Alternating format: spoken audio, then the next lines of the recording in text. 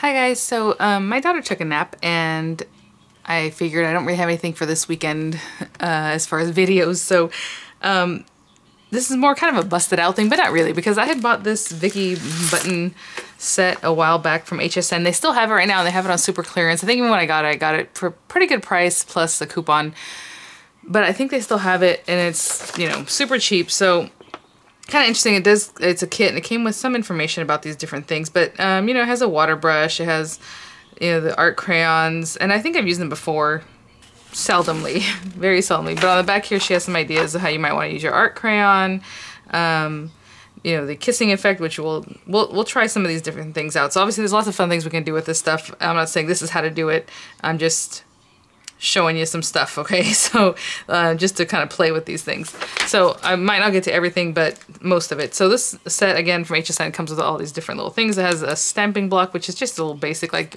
almost like a dollar section one. It's very thin compared to like a normal block where you can actually hold it, right? But you know, something to try out. I think it's nice that she included that. We have some tags. We have the art crayons, which I've bought at Tuesday morning before. I think that's when I tried them out last time. We do have some of her water pens, which I think I have one already sitting around here that has water in it. Yeah, this one. So this is a larger brush and this one's more of a fine tip. So I might use this one. I might just use the one that I already have open because they work really well. It's not really a review, it's just kind of try these things out.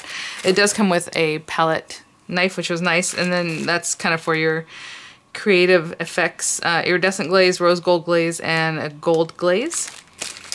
Oh, spray bottle, which I already have one here with water. I might try this one just to see, because this one's very fine. This is from Spectrum Noir Crafter's Companion. It's super fine, so sometimes it doesn't move the material like you would want it to. Came with some stencils, cute little stamp sets, and I think these are card bases. So I think what we'll do is let's try one of these just to kind of mess around. We'll see what happens, and then maybe I don't know, we'll see. Maybe we can use one of these tags on the card itself somehow. Okay, so let me get some water. I'll open these up and get this going.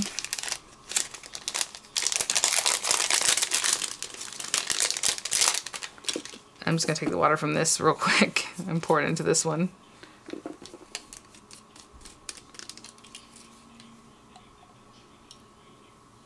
So not too much, obviously. How funny. The thing was almost full and it barely goes to the bottom of this little guy. And let me get some more water. And like I said, I'll probably use the wash brush that I already have, which is this one. It's not really a wash brush, but look at that, how it's been letting water condense. I've never seen that. Have you guys seen that? That actually steams up in there. Interesting. But again, this one's more of a fine tip one, and it'll help you paint, so that's nice. Maybe we'll end up using that one too. Let me grab some more water though, we do need that. So I'm curious to try these out. And I'm not really sure. These are not water color paper, it's just regular paper. So I was gonna spray it, but then I thought, maybe I shouldn't do that. Oh, it already broke too, but I'm gonna take this pretty pink in my hand so not waste anything. And I'm gonna try to use this on here, see what happens. And we will use the little acrylic block it came with, even though I have tons of acrylic blocks. How much plastic this everything's wrapped. Alright. So I'm gonna take this, and I'm just using this because it broke off, but I'm gonna rub that on here. Now what I want to show you is if we just did this dry, I don't know that it'll do much of anything. Alright, I'm kind of really pressing it down. That's not bad. Cute. Okay, I'm gonna do it again. Ooh, let me do it again with a different color this time. And then we're gonna wet this one, just so you kind of have an idea. And then you can also obviously mix the colors, like this might have some red and pink and orange to it. So that kind of got wet there. Maybe there. That's prettier. Hopefully you can kind of see how much more bright and vivid it is. So you can do it wet, you can do that dry. Let me wet it one more time and see if we can get a little more. I just kind of wanted to, oopsie, Okay, well, there it goes. Since I dropped it, and we're just going to use it that way where it fell. Pretty, pretty. Okay, I do like that a lot. I'm going to clean this off. Actually, I can keep wetting it. Look how much, and I literally just rubbed it on there. So that has plenty to work with. I'm going to use this green one, or use the green. Oh, just rub that on there. And I will also, I'll go ahead and spray it here in my hand.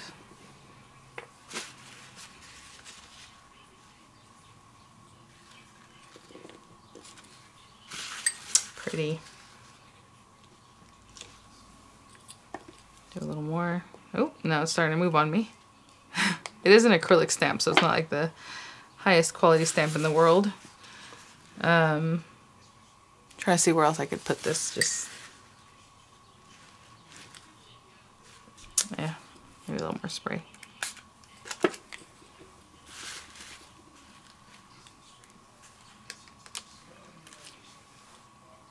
That's pretty.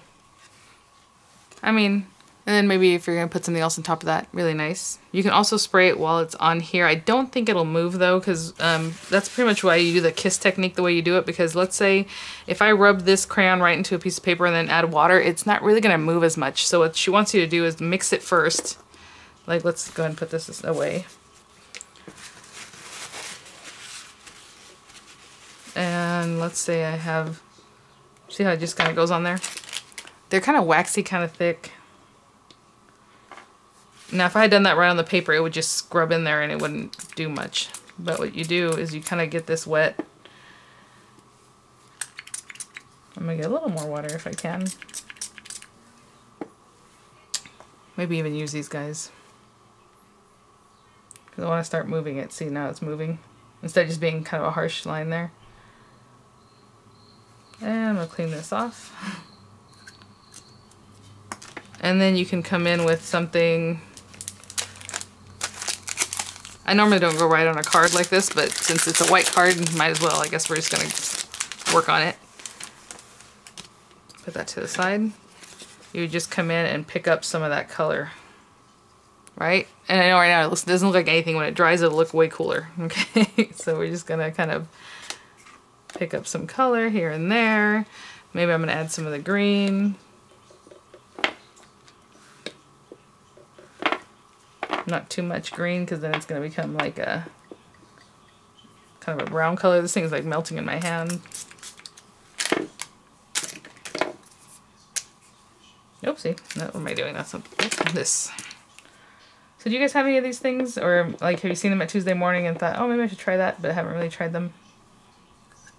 And with the kiss technique, just so you know, she usually uses like a piece of plastic, like the carrier that this came on or something. You can do it on here because then it's more flexible and you can put that on your paper however you like. Right now I'm bringing the paper to the thing. And you have stuff like this. I'm gonna let this dry because, like I said, you don't want too much because it's gonna become like brown, and I can see it's already turning brown in some areas. I'm gonna let this dry, and then we'll do maybe some of the stenciling. While it's drying a little bit, I'm gonna still try to use a little bit of what's on here and see if it has anything I can kind of mess with. Hopefully it doesn't come off of there. Ooh, yeah, I like that. Just kind of like a little softness, a little ghosting of what's on here. Maybe another little.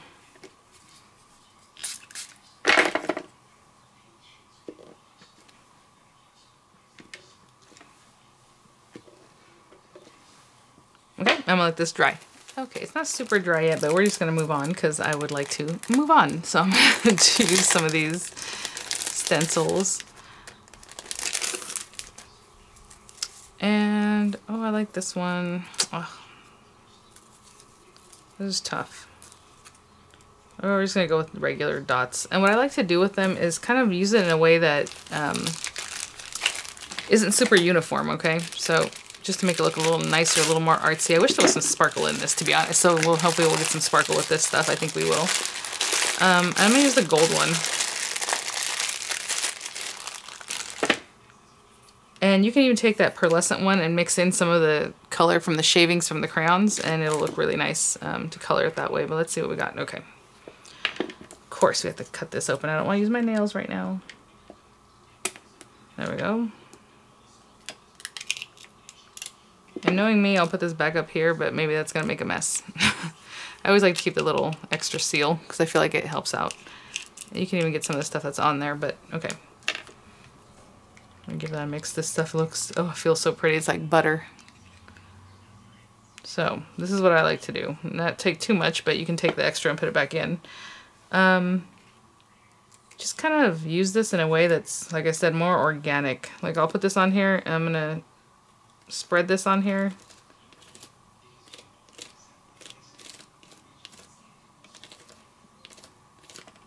And I'm not trying to make sure that every hole is filled in, but just kind of like that.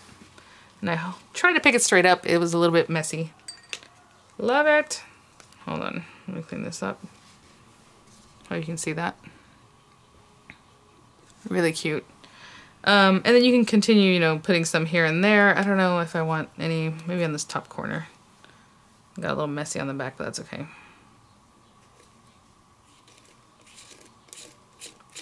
And you can see even some came out this side right here. I'm okay with that. We're gonna cover it a little bit because I'm gonna try to put this together. Whatever else you have extra on here, I shouldn't have done that yet. You can definitely just scrape it off and get it back into your pot. Okay, so we don't have to waste anything, but I'm gonna let this dry for sure. I'll be right back. Okay, well, this is drying. It's gonna take a while to dry. I'm just putting that to the side. There's not much blue in there, but there's, I figured to put this in on our card, I want to make a little holder for it. And I thought this was pretty. So this came from the Vicki Boutin paper that I picked up, also HSN, super cheap. I don't know. I think it's called Wildflowers. At least that's what I put in the last one. I don't know. It doesn't say. But I also have all these other fun things that, you know, I could use, but we'll see if we end up using any of these things. That all came in the kit with the paper. And what I think I want to do is add in some blue since there's blue on that paper and see what happens. That's pretty much where I'm at right now, guys. Is this purple? That looks purple, doesn't it? Do we have a blue? Ugh. Well, we're gonna use it. So this is Ocean Blue Water Reactive ink from Crafter's Companion, and I'm just gonna bring some in around the edges just to give this a little something. Add that blue in there. Feels very waxy, the paper. Not the paper, but the stamping that we did on here. I can feel like it's very reactive. So anyway, that's all I'm going to do there. And since we brought it into there, maybe we'll put on here. Again, I would not design right onto a card normally, but I don't know why it came with card, just plain white cards. So I figure you're supposed to mess with it. And I'm not putting too much blue on this because that gold is not even close to being dry yet. So I'm just adding a little hint of color around there. And then this is a strip of paper that's 3 inches by 7.5, okay? So what I'm gonna do is make like a little, hopefully, where's my scoring tool? I'm gonna make like a little holder to hold this and we'll see if it works out. It may or may not work, I don't know. I just came up with this right now. So at 2.5 inches, I'm gonna score here. So again, this is 3 inches by 7.5, 2.5 inches, 2.5 inches. And what I'm thinking is, I'm going to fold this over like this, and this one over like this, but I'm going to cut right there. And I'm just going to use my scissors, basically eyeballing this from one edge to the other edge. Boop. Okay, you saw I totally eyeballed that. We'll see what happens. And I'm hoping it'll make like a little pocket. Yeah, it should. And I don't know if I want the flowers on the outside, the blue on the inside, or the blue on the outside flowers. We'll see. So like this, and it's going to hold this. All right. And flowers. Let's see what this looks like. I should be making dinner. I have leftovers from yesterday, which I hate giving the kids leftovers sometimes because even my older son's like, the only thing I'll have to look forward to right now is like meals. I'm like, well, that puts a lot of pressure on me, you know, because like they want something different every time. I don't know. I put it that way.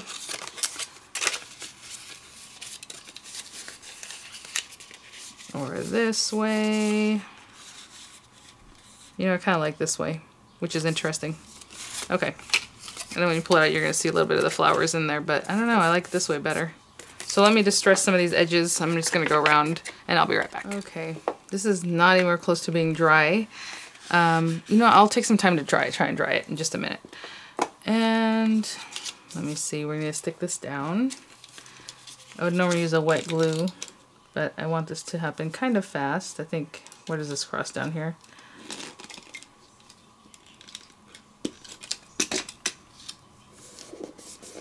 And you can make this look a little rougher if you want, because like it's so nice and pristine compared to the card that's a little bit more rustic. I don't know. And then I'm going to take this and just use the stamp set, hopefully. And the word thank you. And I'll just stamp that kind of crisp. So yeah, if you have other tools, I would definitely use other tools for this, because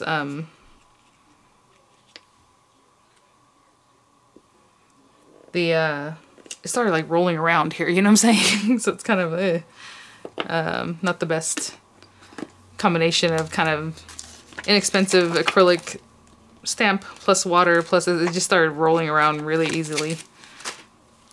All right, we got that. Oh, wow. No, is this wet?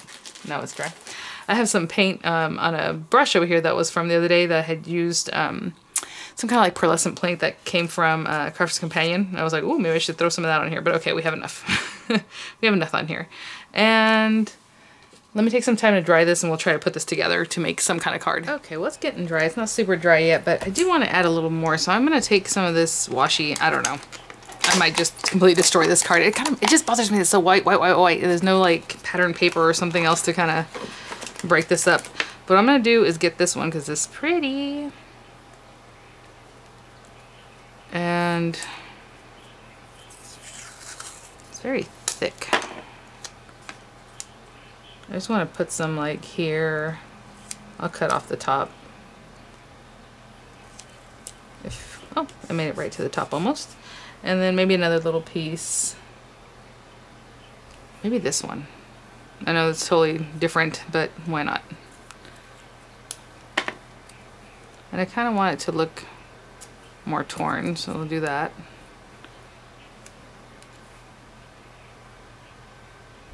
Just something. Just something. I know it's a little bit crooked. Maybe I'll fix that. You know what? I'd rather not. And then I'm going to put this here and this tag. I don't know. Kind of breaks up what's going on in the background. I do like that better. One last thing is I forgot to seal this up, so we do need to put a little bit of glue there. Here we go. So I hope you guys are all doing well, staying inside, staying safe, and letting your imagination take you wherever you like on stuff like this. I'm like, I do have a couple of packages coming in from Crafter's Companion that are in country now, and then some other fun things like that. So I'm just holding this for a little bit just to hold it down to make sure it closes. This is actually almost dry. I did use my heat tool, my heat gun, but the paper's all wonky, and that's kind of why I wanted to wait. And I was going to actually just wake up in the morning and do this for you guys because I'm working on this. It's like Friday night for tomorrow. But I thought, maybe I'll just wake up, let it air dry. But I can't sit there and just not finish this. If it was just sitting there, it would really kind of get on my nerves. Let me see what's going on here. Let's make that there. So let's just put this here. You know, I have been making like little origami cranes, and I'm like, oh, that'd be fun to add something like that, especially with like the Crafter's Companion cards where you have like a lot of stuff going on. Like if you have those big flowers or your foam flowers, I think it'd be kind of fun to add in a little tiny crane. They're so cute, and if you guys want to learn how to make it and you like the way I give instructions at times with something like that, I will be very clear. And other times I'm talking and I'm chatting, and no, I would tell you exactly how to do it because it could be confusing. And then you know, try it out. I think it's fun. Let me know. What I would do is make it in a larger scale so you see how to do it easily, and then make a tiny one that I think would be cute to kind of tuck in. This is not too bad, guys. At first I was like, I don't really like this project. It's just too much white. Like something else needs to be on here. Maybe I should put some washi on that too or something. I don't know. But since we already put it on the card, I think that's fine. So we have our card base. with that really pretty glaze, which is gorgeous. Again, didn't take too long to dry. You see the background kind of looks like watercolory. It's just so messy to go around to a card, but not too bad. And then I'll just tuck that little tag in there just because I use the tag. Maybe I'll try to put something on here or maybe something here. I have some chipboard pieces in this kit too. Maybe I'll dig through here and see if there's something cute that I can put out here or something. Something needs to happen here. Not sure yet what, but you'll see in the pictures if I change it up, okay? Thanks for watching, guys. Bring out your stuff, try it out, get your hands dirty. It feels good and not too dirty, look at that. So thanks for watching, guys. Be safe, be well, and I'll see you guys at the next one. Bye now.